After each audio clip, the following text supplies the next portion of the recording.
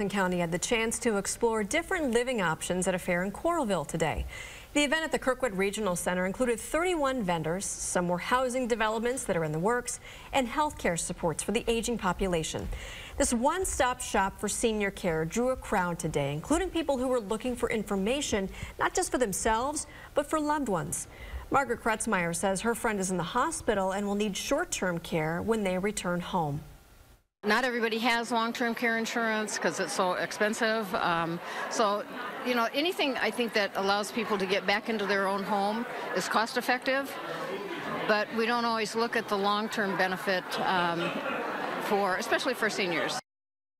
This is the second time for an event like this, when the last one was 5 years ago, and this year nearly triple the number of vendors participated.